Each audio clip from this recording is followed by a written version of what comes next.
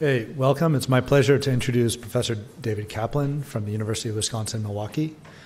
David did his undergrad at Cornell, his PhD at Caltech, working with Sri Kulkarni, and then did a postdoc at MIT and a Hubble Fellowship at Santa Barbara. And then he's been faculty at University of Wisconsin since 2010? 2010. He's an expert on radio and time variability, and he served on the decadal review for ground-based astronomy this last Astro 2020.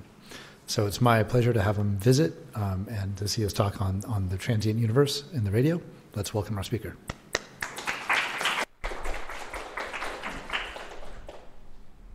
Great, thank you very much. It's nice to be here. Lovely day you're all having here, although I think it might be snowing back where I live, so this is still pretty pleasant. So I'm going to tell you a little bit about what we've been doing with the Australian Square Kilometre Array Pathfinder, ASKAP, to explore the radio time domain. Now I know that there are a number of people here who do their own radio observations of the sky. Just to be clear, when I talk about radio wavelengths, I talk about radio wavelengths that you can see. We talk about wavelengths of 10 centimeters all the way up to a few meters. These millimeter things, they make me uncomfortable. So I'm going to talk about longer wavelength transients, which isn't to slight any of the really exciting work going on at shorter wavelengths. And I think I talked with some students earlier. I think there are some interesting synergies that we can look at going forward.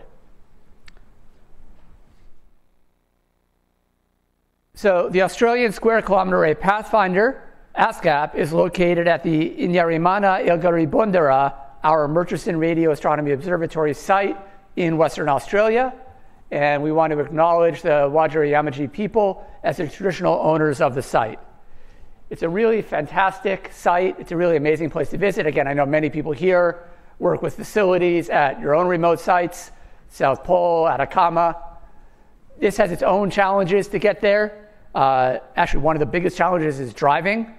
They have these, giant semi-trucks with 2 or 3 trailers on dirt roads, and they are somewhat dangerous. So, driving and dehydration are actually more of a challenge than all of the crazy Australian critters. Although I did encounter, when I went to the site, I was reaching under a cabinet to try to unscrew some coax lines, felt a little bit of spider web, looked underneath, and there was a black widow waiting for me under there.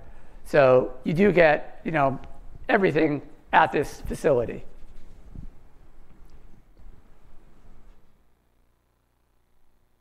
So why do we want to understand the radio time domain? Of course, at high energies, X-ray and gamma ray wavelengths, the time domain has been fruitful for decades. Cosmological gamma ray bursts, X-ray binaries, soft gamma ray repeaters. There's a whole range of really exciting phenomenology. Now, the 2010s were, some could say, the decade of surveys. Things like the Sloan Digital Sky Survey, Pan-STARRS, and many others really gave us a fantastic, if static, view of the universe at optical wavelengths. Since those completed, there's also been a proliferation of optical time domain surveys, each fulfilling its own little niche in an ecosystem. Things like ATLAS, PTF, and now ZTF, Assassin, Dark Energy Survey, and then, of course, Kepler, TESS, and Gaia. Each of these has really unlocked a new regime in terms of the types and nature of the transients that we're able to study. And over the next decade, we'll be taking this even further with the Vera Rubin Observatory Legacy Survey of Space and Time that, again, many of you in this room are involved in. And then, of course, there's going to be the Nancy Grace Roman Space Telescope and things like that. We want to also expand further in wavelength, both into the ultraviolet with facilities like Ultrasat, and into the infrared with facilities like Winter and Dreams. And of course, the time domain was called out as a priority area by both the 2010 and now the 2020 Astronomy Decadal Survey. But what about radio wavelengths? And again, I'm going to concentrate here on centimeter wave radio wavelengths. We sort of want to answer the question, what goes bump in the night? But because we're observing at radio wavelengths, we can also say what goes bump during the daytime too. What might cause radio variability that we can probe? Well, explosions. Things like supernovae, gamma ray bursts, things that have been extensively studied at optical wavelengths. But then there are other things that you might see uniquely at radio wavelengths. For instance, orphan afterglows, where a gamma ray burst goes off, but you're not looking down the barrel of the jet's somewhat off to the side. You might only be able to see that at radio wavelengths. Or neutron star mergers. Again, some of these might go off during the day. You might miss them in the optical, but you could see them at radio wavelengths. We're also very affected by propagation through the ionized interstellar medium. So scintillation, extreme scattering events can tell us about the nature of gas in our galaxy. Accretion, again, just like optical and high energy wavelengths, accreting phenomena, neutron stars, black holes, quasars, X-ray binaries, tidal disruption events, all give rise to variability at radio wavelengths.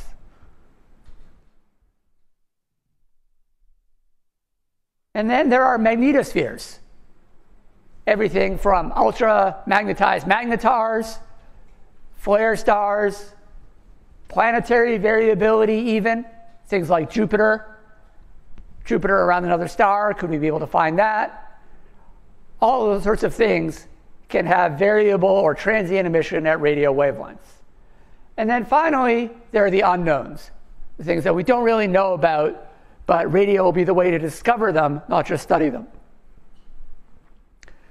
Now, of course, the radio time domain has been studied for decades. Jocelyn Bell was looking at radio scintillation, a propagation effect, when she discovered pulsars to probe the strong magnetospheres. But often this was done with single-dish radio telescopes like the Parkes telescope here, which means that you have poor resolution and therefore poor sensitivity due to a confusion limit. We now, of course, also have really fantastically capable interferometers like the Very Large Array shown here, but they have modest fields of view. So if you know where to look, you could do really sensitive studies, but if you don't know where to look, you're going to be limited. For that reason, many time domain studies so far have been limited by targeted follow-up of transients identified elsewhere. Things like gamma ray burst afterglows, relativistic supernovae, magnetars, flaring brown dwarfs, tidal disruption events. All of these have been studied at radio wavelengths, but primarily identified elsewhere. X-ray binaries as well, extreme scattering events. These are sort of lensing things that happen in the interstellar medium, where all of a sudden a quasar will brighten dramatically for a few days or weeks, and then fade away. And then there are other things that we don't really know about. This is a particularly interesting source called the Galactic Center Radio Transient. It seemed to repeat every 77 minutes and show a mission that lasted about 10 minutes, but then it will just disappear for months or years at a time. Nobody really knows what it is. Is it something that was only identified as a Galactic Center Transient because that's where they were looking?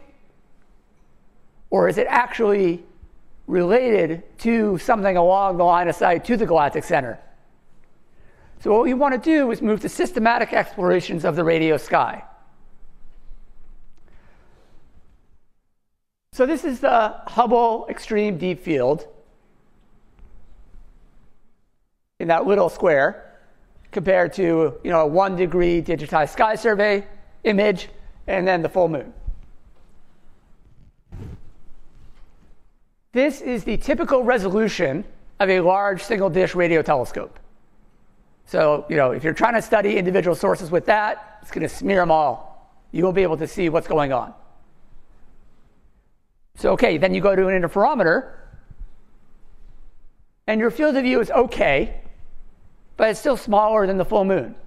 So if you want to make a map of large areas of the sky, it's going to take a lot of time. Of course, in the optical domain, they've been solving this problem over the last decade with bigger and bigger CCD arrays. So of course, this is a plot I'm sure many of you are very familiar with, going all the way up to LSST, ZTF, dark energy camera. These giant fields of view enable you to cover swaths of the sky with great sensitivity and great speed, and are enabling fantastic discoveries. But here's our full moon again, and so if we take that field of view from the previous slide, it just doesn't compare with these optical time domain facilities. Instead, we need a survey telescope. We want a radio telescope to quickly cover a large area of the sky with good sensitivity, discover new explosive events, find fast radio bursts, map the hydrogen in our galaxy and in other galaxies, survey for galaxies and quasars, and establish number counts over time and across space. Especially we want to understand the time domain properties.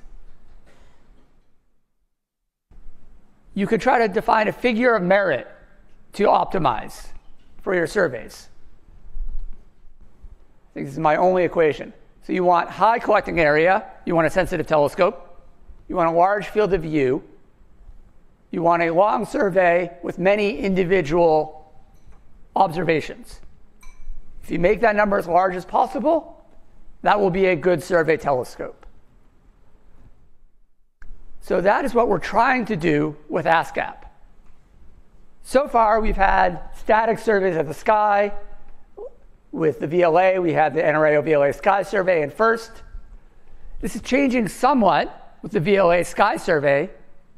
And even though that's discovered some really interesting sources, it's still only 3 epochs.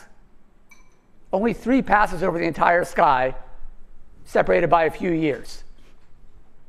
What we really want to be able to do is to study the sky more quickly on a wider range of timescales. And this is all paving the way for the square kilometre array. So that's where we come to ASKAP. ASKAP has 36 dishes, each of which is 12 meters in diameter, spread over about 6 kilometers in the Western Australian desert. Now, what makes these telescopes special is that rather than a single receiver mounted at prime focus, they each have a phased array feed.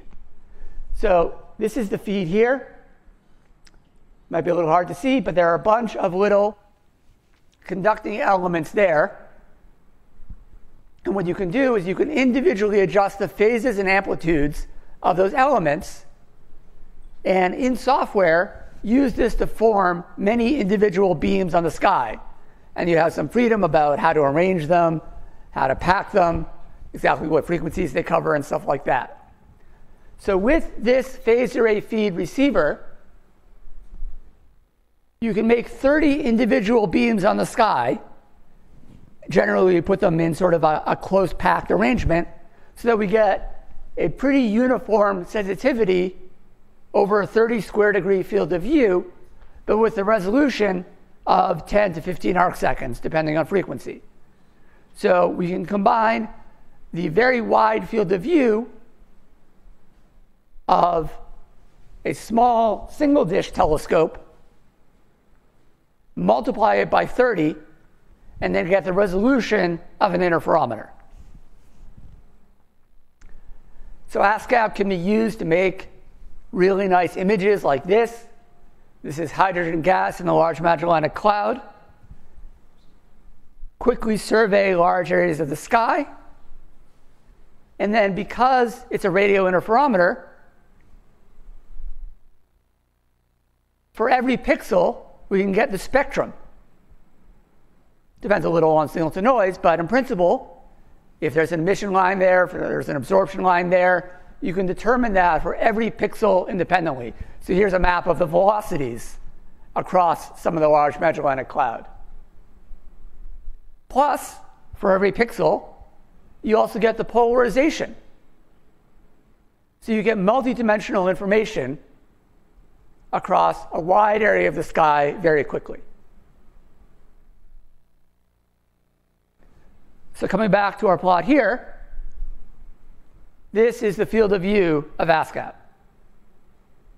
So it's enabling us to do a new kind of survey.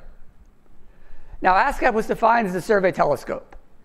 So it's not a telescope that has a call for proposals every 6 months, where you say, okay, I want to look at that galaxy and that star over there. Instead, it's primarily driven by a series of survey science projects, each of which has its own little scientific niche.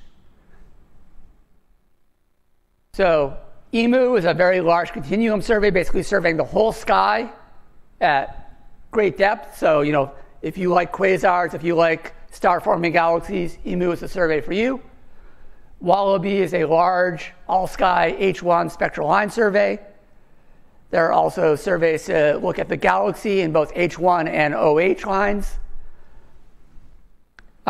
There is the CRAFT survey, which is doing fast transients, which is finding and localizing large numbers of fast radio bursts. And then there is the VAST survey, which looks at relatively slow transients, so transients where we need to make images to find them. And I am one of the co-PIs of VAST, together with Tara Murphy at the University of Sydney. Now, we've been working on defining and getting VAST up and running for about the last 10 years. Yeah? You should use this thing. So for the FAST survey that you mentioned was looking at fast radio bursts. Is it possible to combine ASKAP data with something like CHIME if you are doing contemporaneous observations of the same source? That would be nice. They are in different hemispheres. And CHIME, because it's fixed cylinders, really can't point south of the equator. Well, not CHIME, but the cylinder. Right, yeah. Okay, and there's also a difference in longitude. So but you can, in principle, improve resolution by combining with a separate facility. Yeah. Basically, you're talking about like outriggers or something like that. Yeah, you could. I think that's actually not the direction they're going. There is a new product under development called CRACO, CRACO, that I think is coming up with new digital hardware to sort of do real-time FRBs on a wider range of data. The way they were doing FRBs previously with CRAFT was they would often discover them incoherent with some data and then analyze the coherent data to localize them. I may have that slightly wrong, so I'm not actually part of the project, but I think that CRACO will basically be coherent FRB detection and localization. So along with VAST, there are a number of not competitor projects, but maybe complementary projects, each doing their own thing. So we are using ASKAP. As I'll show you, we have between 20 and 100 epochs covering the sky over the course of 5 years. We sample as frequently as every 2 weeks, or at most every few months, covering about 10,000 square degrees, so about a quarter of the sky in total. Although we also have access to all of the data from ASKAP, so when EMU is doing their survey for high redshift quasars, we can look for transients there too. So are those two commensurate? They're not the same. Everything they do, we get to look at. Everything we do, they don't get to look at because it's not useful for them. Okay. The data do become public actually, so they could, but we're looking at it in real time. But is the 10,000 square degrees exactly the same by definition? No, the 10,000 square degrees is dedicated for VAST. Okay. EMU is doing 30-odd thousand square degrees. So is Wallaby. Yeah. Okay. And one more quick follow-up question. Since you mentioned real-time, are you actually putting out alerts in real-time? We plan to. Okay. So something like LSST could, in principle, if you found something, just go hammer it. Yeah, absolutely. So I could talk later. I have the slides here, but they're not. Probably won't get to them about some of our architecture and things like that. A lot of the synchrotron sources evolve too slowly to necessarily be of great interest, but we do have a sort of a quasi-real-time backend to identify faster things. And the plan is to connect that up to, a circular distribution. Where circular, a message passing, yes, a message passing format of your choice. So, a complementary thing is the VLA Sky Survey, which again is doing really great work with the VLA, but that's only 3 epochs total over about 3 or 4 years. Higher frequency as well, so somewhat different science. It's covering a wide area and it's pretty deep, but you don't get a lot of the shorter time scales or statistics on how often things repeat. At the other end of the spectrum, Meerkat is a fantastic telescope. They're not doing, for the most part, wide, unbiased surveys. What they are doing is things like looking at an X-ray binary every couple of weeks, but then also identifying all of the other sources in that field of view that might be doing interesting things. So it's a lot of deep, targeted galactic fields, but not really getting a wide, unbiased survey. So I think these 3 surveys all actually work well together. They're each probing different axes in this multi-dimensional parameter space. And then, of course, there are facilities at longer wavelengths. I worked on the Murchison Wide-Field Array. There's also LOFAR and the LWA. And then, of course, shorter wavelengths, like many people here, SPT, ACT, Simon's Observatory, etc. So VAST in particular, survey goals are to identify the origin and nature of extreme scattering events, to detect and monitor orphan gamma-ray burst afterglows, to conduct an unbiased survey of radio supernovae, to discover flaring magnetars, pulsars, and rotating radio transients, detect and monitor flare stars and X-ray binaries, and to identify previously unknown classes of objects. ASKAP was commissioned about 5 years ago. We had 2 to 3 years of pilot survey observations, 2019 to 2021, where we had a limited series of observations to try to shake out our software and our observing and data reduction strategies. So we divided the sky into a number of regions. Equatorial regions that were good for, say, overlap with things like Sloan, extragalactic regions that were good for overlap with things like the Dark Energy Survey, Galactic Center, and then the large and small Magellanic clouds. We have observed them repeatedly, between 6 and 15 times over the course of 2 years. We did a number of different searches on this. We would, cross-correlate with all your favorite sources of choice, whether it's, say, stars from Gaia, gamma-ray bursts, supernovae, classical novae, all those sorts of things. And then we would also just do unbiased searches where we would, where we would just, assemble statistics on every source in our data set and say, okay, how much are they varying? How well fit are they by a constant model? And look for all the outliers. And so we found that in this region of parameter space was the best way to identify all the most interesting sources. Most of those turned out to be AGN, but not all of them. So through this early science, this pilot science phase, we came up with a number of papers. I'm not going to have time to go into all of these here, but everything from unbiased samples of radio stars to new pulsars, Galactic Center, to searches for supernovae and gamma-ray bursts. I'll talk about a few of them. So the first one that I'm going to talk about for a couple of minutes is a possible coronal mass ejection from the star Proxima Centauri. And what we're really getting at here is extrasolar space weather. M dwarfs are the most common type of star in the galaxy. M dwarfs have planets. M dwarfs have planets in the habitable zone.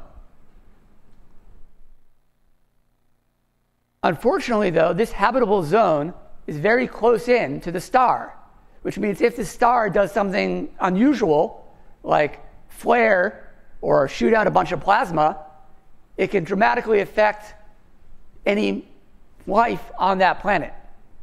So whether or not life is able to emerge in this habitable zone could be influenced by how these stars behave in terms of their space weather. Now we know that M dwarf stars, especially the younger ones, flare a lot. But by flare here, I just mean we see a brief increase in the radio flux or in the optical flux. That in itself may not be enough to cause space weather. What we really want to know is, are these stars shooting out blobs of plasma, like the things that were giving rise to really nice northern lights over the UK in the last week? And would those be affecting any planets around them? Are there large increases in plasma and ionizing radiation to go along with these, say, optical flares that TESS and Kepler are seeing? So to study this, we chose to focus in this pilot survey on Proxima Centauri. This is the closest star to the sun. It's an M dwarf, which is known to flare at radio and optical wavelengths. And it has 3 planets, at least, including Proxima Centauri b, which is in the habitable zone. And so Andrew Zick, shown here, together with Meredith McGregor and others, put together a multi-telescope observing campaign, all the way from radio wavelengths, multiple optical facilities, TESS, and also higher energy facilities too. And what we found at radio wavelengths turned out to be interesting. We found, coincident with a bright optical flare, a very bright radio flare. Now, the sun has space weather. The sun emits various types of flares in optical and radio light. These are categorized, unless you're a solar astronomer, these names may mean nothing to you. But what we were able to do was to categorize this particular flare as the same as a solar type 4 event. And when the sun emits one of these type 4 flares, you see the radio and optical flare, and it's just about always followed by a coronal mass ejection. So even though we're not living in the system, we can tell that Proxima Centauri did emit a blob of plasma together with this optical flare. So this is, perhaps the first identification of a coronal mass ejection in a star other than our sun. But the good news is that these types of flares are actually pretty rare. So the rate of flares like this from Proxima Centauri that are associated with coronal mass ejections, not all of the flares, there are a lot of flares overall, but most of them are probably not all that harmful to any living organisms. So the rate of events that we see here suggests that flares associated with CMEs are not as bad as previously thought, and therefore this space weather may not be as damaging as some of the initial predictions expected. So now, jumping topics entirely, I'm going to talk about identification of a long scintillating filament in the Milky Way. This actually started with a different project, though, which was ASKAP follow-up of gravitational wave transients. As many of you know here, LIGO puts out alerts when it finds things, but it will sort of say, there was some gravitational waves coming from vaguely over there. We can't tell you exactly where it came from. And large field of view optical telescopes try to pin this down. We can do the same thing in radio wavelengths. And it turns out that the fields of view of ASKAP is comparable to the location uncertainties for well-localized gravitational wave events. So here is an event that, that's the phone number there, may be familiar to some of you like Elton, 190814. This was, when it was announced, it was a neutron star black hole merger. Probably didn't emit any optical radiation, probably the neutron star was just swallowed, but at the time we didn't really know that for certain. So we followed it up with ASKAP. And the gravitational wave error region, these contours here, actually were well matched to the ASKAP field of view. So we did a number of deep pointings to see, did anything new arise? Now, if you do this with the dark energy survey, with the dark energy camera, you'll find, one field of view, dozens of supernovae over the course of a year. The radio sky is actually, thankfully, a little bit more boring. We don't find nearly as many random, unrelated events. So we were able to drill down even further. And this was work led by Dougal Dobie. So we were able to see, okay, it didn't look like there was anything associated with this gravitational wave merger. We did actually find an interesting transient that Dougal's been following up separately. That's a different paper, though. But what we found was that there were a number of quasars that really stood out for their variability. They were, bright, well-defined radio sources, but they would wiggle up and down over the time scale of hours by, factors of 2 or 3 or 4 in a really unusual way. Now, again, things like this have been identified in the past as so-called extreme scattering events, basically where you have some plasma, the radio waves are passing through that plasma and cause some sort of lensing. What was interesting here was that we were able to identify so many of these all at the same time, and then the student, Yuanming Wang, was able to show that they all lined up on the sky. All of these sources lined up in this single long line. And it wasn't just a coincidence, we tested for all of that. So what we think is happening here is that all of these things are coming from quasars being lensed at the same time by a single filament of gas, several degrees long, but only a couple of arc minutes wide. We don't know for certain, but our best hypothesis here is that this might be a tidally disrupted gas stream, sort of trailed out. You have a star passing by, say, a cloud of hydrogen gas. It will pull gas along behind it in a tail. This gas will be relatively dense and cold. We think that it has to be many parsecs wide. Not a lot of mass, 10 to the minus 8 solar masses. Not very dense, but enough to give rise to this fluctuation. And so it's pulled out of this cold cloud, and then once it's out in the middle of space, it can get ionized by cosmic rays, and then give rise to this weird scintillation phenomenon. So what we're using here is we're using the radio sky as a backlight to study turbulence in the Milky Way galaxy.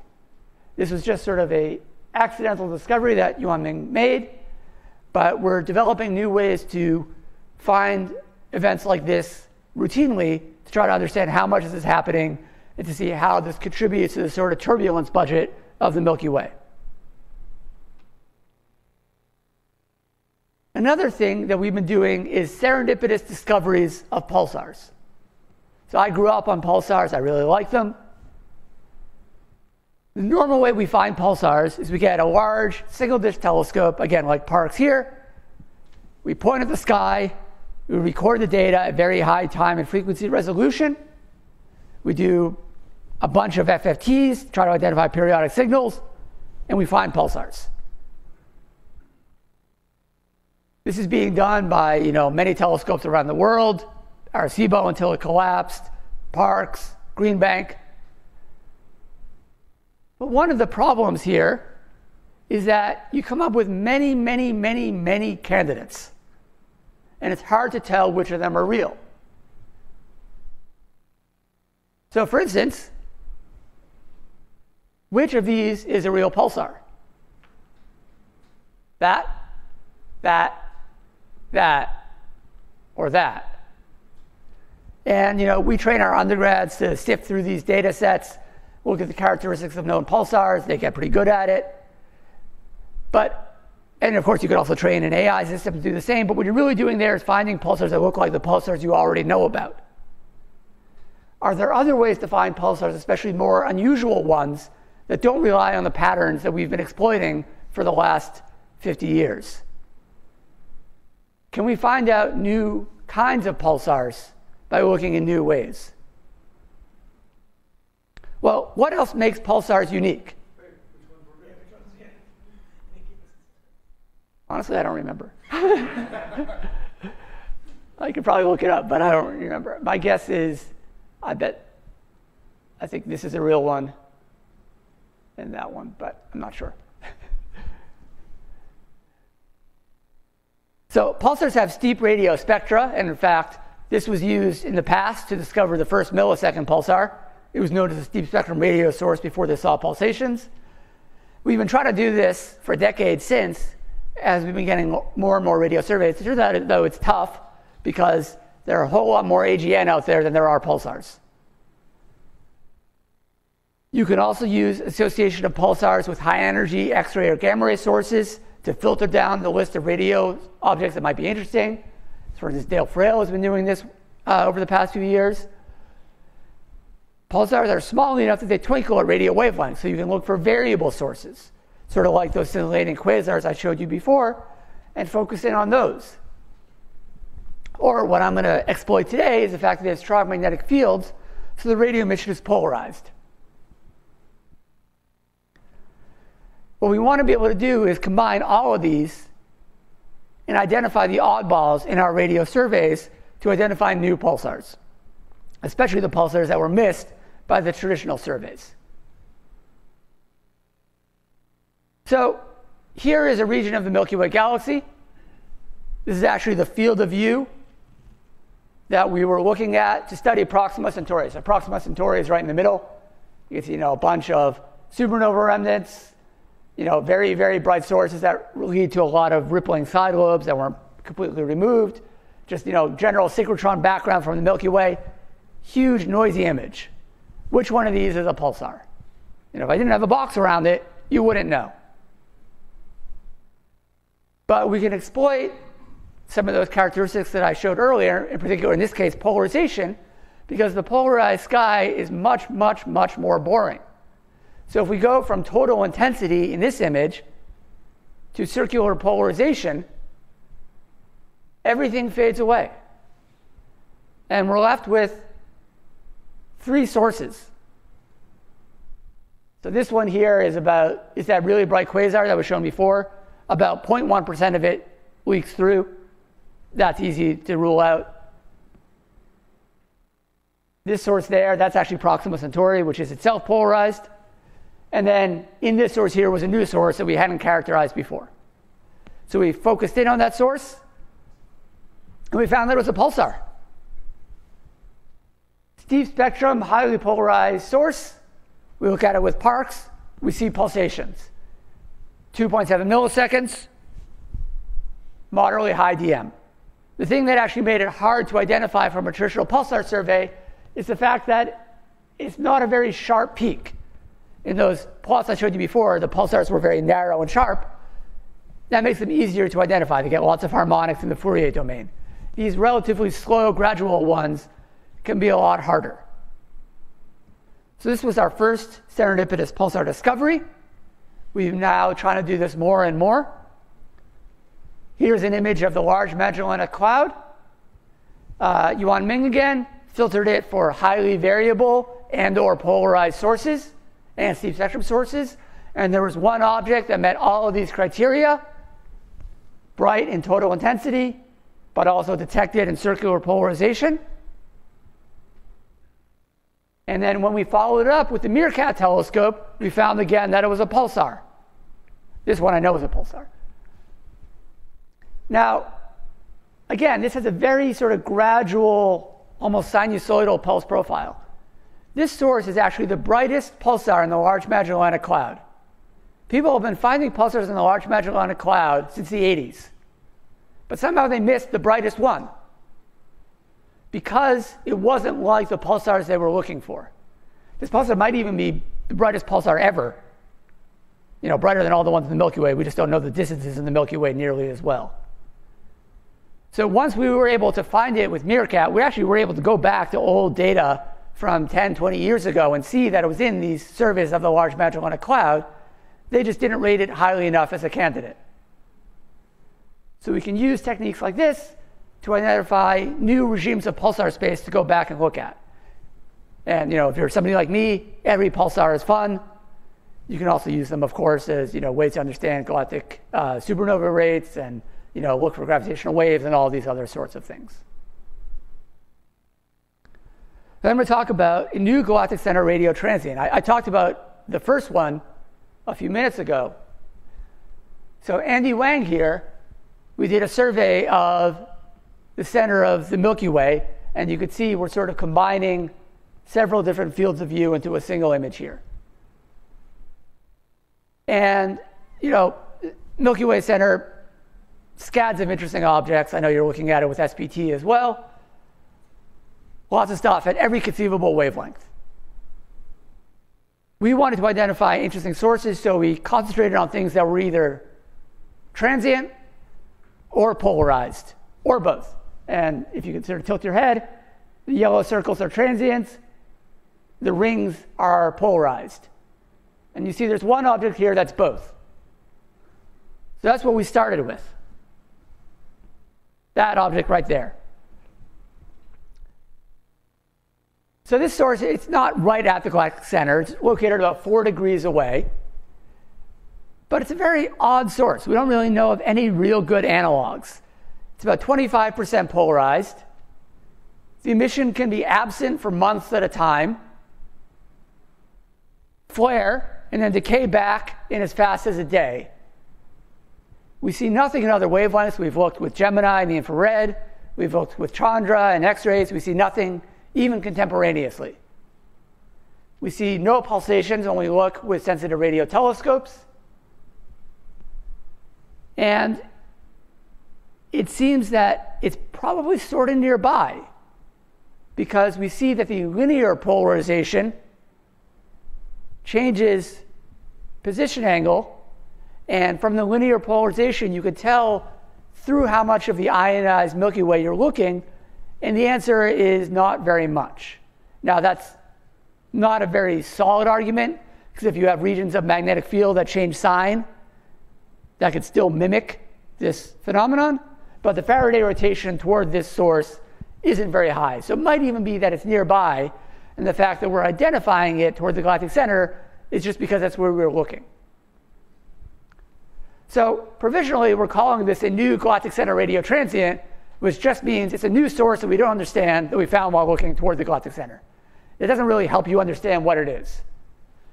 Maybe they're a new class of object. Maybe this object is one of them. Or maybe just as you look in the Milky Way, you find a whole lot of new oddball sources. It looks 4 degrees from the galactic center, though. Yeah. The extinction is high even in the infrared. That's right. So when you say you look in the infrared, what magnitude? I think about, it was sort of 1 hour with Gemini. Certainly, but that rules out something like a foreground flaring star, because we see, again, there's indications that it may be nearby, and the radio emission seems coherent. It has a brightness temperature of above 10 to the 12 Kelvin, unless it's really close by. So you can rule out a nearby star. The other things would be like a more distant magnetar or something like that. So here's the radio light curve. We didn't see it. We saw it for a few weeks. Then it was fading down, and then we didn't see it again. And then it briefly flared up and faded back down over the time scale of a day. During that time, we were ready. We got some Swift and Chandra observations. Didn't see anything.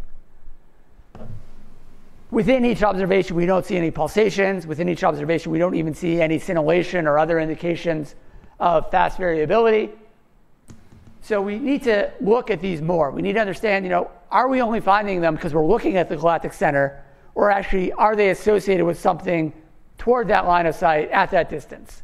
So as we expand into our full survey that I'll talk about soon, we should be able to figure that out. Okay, so those were 4 semi-deep dives into entirely different topics. Just to overwhelm you even more, I'll just give you a few one-slide summaries of other things that some of our people are doing. Pulsars can vary for a wide variety of reasons. Here is one where we think we've identified a new pulsar in a binary system.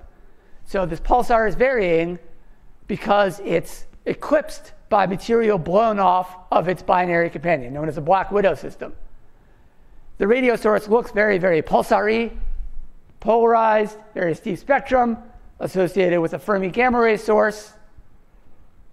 But despite looking with the Parkes telescope and Meerkat, we can't find any pulsations.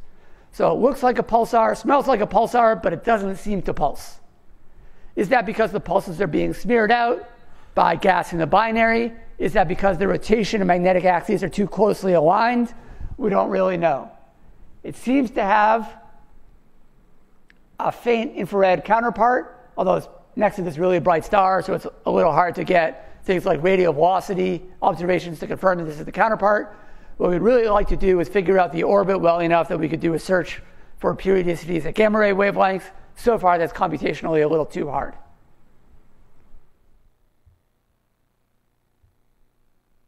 At the other end of the temperature spectrum, Covey-Rose has identified a flaring T8 brown dwarf. So brown dwarfs have been flaring at radio wavelengths has been known for a couple of decades. This is the latest type brown dwarf known to flare.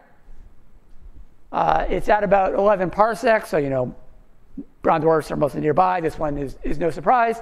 And then Covey did follow up with the ATCA and identified a 2-hour periodicity that we think is from the rotation of the brown dwarf. We don't know yet whether the flares are due to electron-cyclotron maser, sort of like a star, or if it's more like aurora, like a planet. M dwarfs and brown dwarfs can sort of have both phenomenon, and we're doing more detailed observations to try to figure that out. But one thing that's particularly interesting, I think, is that the luminosity that he finds for this source, even though it's the very latest type known, is entirely consistent with earlier type L and T brown dwarfs. So maybe the fact that these haven't been seen yet is just, again, because we haven't been looking systematically enough. And then another student, James Lung, he's been looking for orphan GRB afterglows. And again, orphan afterglow, you have a massive star that collapses, you get a relativistic jet that slams into the interstellar medium, and if you're looking from over here, you see a gamma ray burst, and you see a normal afterglow. Now, this is good, but what if you're looking from this direction? You only see this if you're along the line of this jet. If you're not, well, this jet will slow down once it hits the interstellar medium, and it will give rise to emission over a much wider area. That's known as an orphan afterglow, something where you don't see the gamma ray burst, you just see what it left behind. And we would really like to be able to find these and study them systematically to get an unbeaming dominated sample of gamma ray bursts. Now, this has been hard. People have been trying to do this for decades with radio surveys. It's hard because when you only have 2 or 3 epochs, identifying something that's an orphan gamma ray burst afterglow is challenging. All synchrotron transients look alike. And when you have 3 measurements, especially when they're years or decades later, it's hard to figure that out. Now, again, there are some good examples coming out of like the VLA Sky Survey, but the numbers are small. What James is trying to do is exploit the fact that we have so many epochs of vast data, not just 3 or 4, but 10, 20, that he can make a matched filter to identify orphan GRB-like events in the data. So you're not just looking for a variable source, you're looking for a source that has the right kind of variability. So he was able to identify a couple of really good candidates in the data set. He's now been following it up with a compact array, and he has a paper in progress. So far this is still a candidate. It's hard to be certain about things like this yet, but we think that once we have the full survey going, doing this sort of match filter analysis will be much better than just looking for any variable source and saying, hey, are you an orphan afterglow? Are you an orphan afterglow? Are you an orphan afterglow? You want to make your search as efficient as possible. And then finally, another sort of semi-unexpected thing is looking at tidal disruption events. So this is when a star comes too close to a supermassive black hole. Some of the material falls into the black hole. About half of it is unbound and gives rise typically to a bright optical ultraviolet X-ray flare. And some good number of tidal disruption events are also seen at radio wavelengths. Usually when this debris hits the surrounding gas, gives rise to a synchrotron afterglow like the one I was just talking about. Now, usually what happens with these TDEs is, it'll go off, everybody will point their telescopes at it, they'll point the VLA at it. Once they see the radio come up, they'll monitor it as it fades away, and then they'll forget about it, they'll write their papers and move on to the next one. But a couple of years ago, Asaf Khoresh and collaborators saw a couple of TDEs where they saw unexpectedly radio emission years later. The reason for this is still not really well known. Maybe it's some of the material was on a big elliptical orbit and made it back around. Maybe it's secondary shocks or something like that. With VAST, we could actually do systematic searches for that behavior. You don't have to follow up the TDEs individually. You can look at all of them in a well-defined volume. So my student Akash here did this together with Dougal, and they found 6 TDEs where they see late time flares. You can see up to 2,000 days later that they're seeing here out of about 31 that were recorded in this time frame. So this is a pretty high rate. 20% of the TDEs over this period had radio flares seen 3 to 5 years later. So as we're able, and this is for a relatively small area of the sky. So as we're able to expand this to not just get 2-point measurements, but get much better light curves and build up over time, we'll be able to study how prevalent this phenomenon is and try to figure out why it's going on. Okay, so that was sort of a whirlwind through our initial VAST results. What are we doing in the future? Well, the full VAST survey started in December, and we're allocated for about 2,200 hours over the next 5 years. We've limited ourselves to some particular areas of the sky. Again, we're basically doing the full equatorial strip. Makes for better follow-up, makes for a lot of commensality with things like Stripe 82. We're doing big chunks of the high-latitude southern sky, and then we're doing the full southern galactic plane. The galactic plane we're doing about every 2 weeks. The rest of the sky we're doing about every 2 months, plus we have some deeper fields where we're drilling on them day after day for about a week. Plus, thousands and thousands of hours of commensal access for all of the other ASKAP projects we get access to look for transients. We're not allowed to say find H1 galaxies, but if we find transients, it's fair game. So we're really just starting to mine this data. We've been going for about 2 months now. We're getting all of our infrastructure up and running. I'm happy to talk with people about that later. A lot of plans for pipelines and things like that. We are looking to do real time or within a day discovery and announcement if we find things. Figuring out which ones are interesting is maybe a different question. And you're welcome to join us. VAST is an open collaboration. Send me an email and you're welcome to join. If you have any particular science interest along any of the questions that I've outlined or any ones that you think might be well exploited by the VAST data, we'd love to have you on board. We do a lot of our computing at the Pawsey Supercomputing Center, so sort of like you folk here, but down in Australia, so with more dangerous spiders. And then also the China SKA Regional Center, we've gotten some resources from them, but we have team members worldwide, and Tara and I are the co-PIs, and then Laura Dreesen and Dougal Dobie are our project scientists who sort of keep a lot of things ticking over.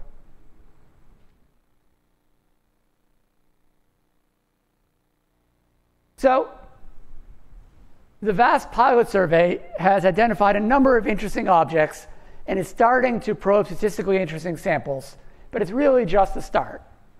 We also spent a lot of time developing pipelines and tools to speed up the detection, characterization, and cross-matching and all that. And we need to make sure that we worry about both identification of interesting sources and classification of interesting sources. Majority of variable AGN are just not that interesting. And we need to make sure that we can put those to one side and focus on the most interesting objects. So the full VAST survey, which started late last year, should be really exciting. And we hope that it will pave the way for new endeavors like the Deep Synoptic Array and the Square Kilometre Array. Thank you.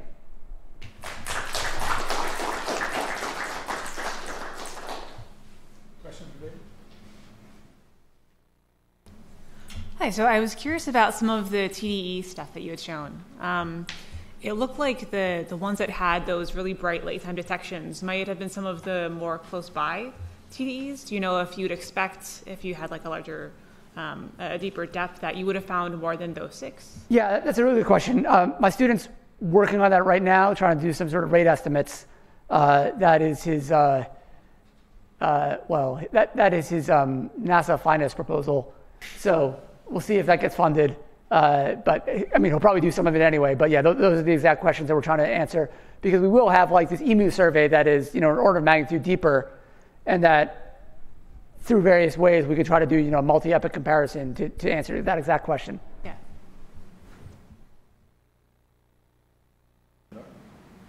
Yeah, really nice talk. Thank you. You had a slide about 4 quasars flaring at the same time, and there's a stream. Do you have any plan for follow-up of that and confirming that stream, or is it already confirmed? Yeah, I mean, we've struggled to figure this out. I'm not an ISM expert, but the density, we looked in everything that Aladdin has to offer, we looked. And the density and sort of contrast of that stream weren't such that we would expect any like H-alpha emission or H1 emission. It's just, it seems to be kinematically isolated, but not enough to show up like in an image. So we're seeing its presence, but maybe if you have ideas, I'd love to hear them. But, we did brainstorm about, H-alpha, radio recombination lines, H1, we see emission, absorption. We couldn't come up with anything where we had a reasonable chance of doing it. I don't know, maybe like plan for future such flares along the same line of sight, either ways, I don't know. Yeah. So we have sort of a fast imaging pipeline that we're working on to try to identify these things in real time. And then, there might be opportunities to, look for other sources that are also scintillating, maybe to get a better map of the stuff going on.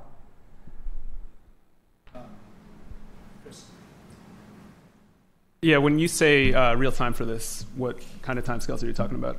So we can, if it takes 10 minutes to image, we can make, if it takes 10 minutes of observing, we can reduce in 10 minutes.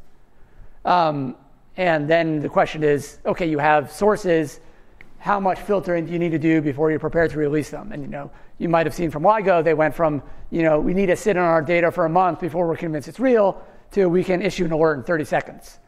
And so this will just take, learning about, what are the reasons for false positives, can we characterize it well enough? So eventually we hope to sort of do it in, basically within the integration time. Do we have a way of checking questions online? I'm watching. Oh, you're seeing. Okay, cool. Yeah, sorry, one more question. You said like AGNs are boring most of the time, so I look at boring stuff as well. Do you have any plans of publishing that or putting it on your site? Yeah, absolutely. I mean, we did publish all the statistics for the the variable AGN that we found. It's just for the ones where it's a blazar or whatever, we could say a little bit more. But for a lot of cases, it's hard to tell whether it's intrinsic AGN variability or refractive scintillation. But we are publishing all those catalogs as well.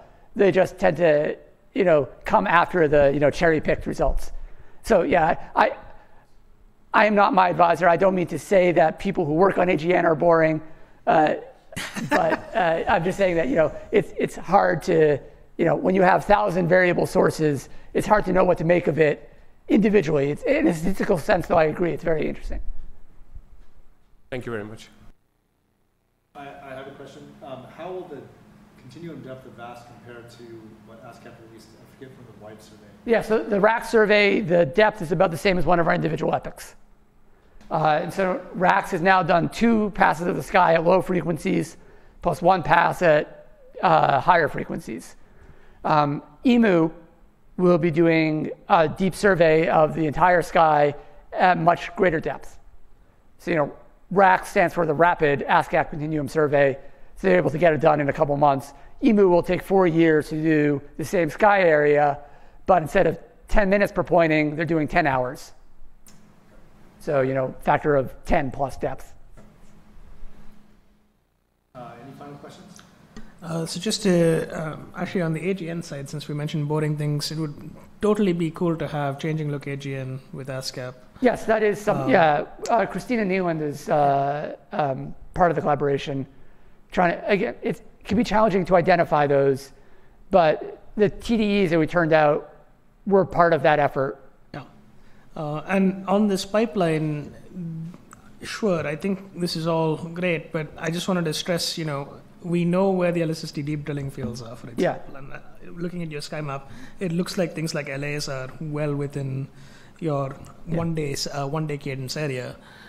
So even if you don't get the alerts filtered and cleaned enough, just put out everything in that region. It's not a big deal because we get between 6 and 20 images every single night from LSST in each filter in that region. So there's sub-night cadence to look for variability. Yeah, absolutely. While I'm here, Tara Murphy's at a coordinated surveys of the Southern Sky meeting, having some of those exact discussions.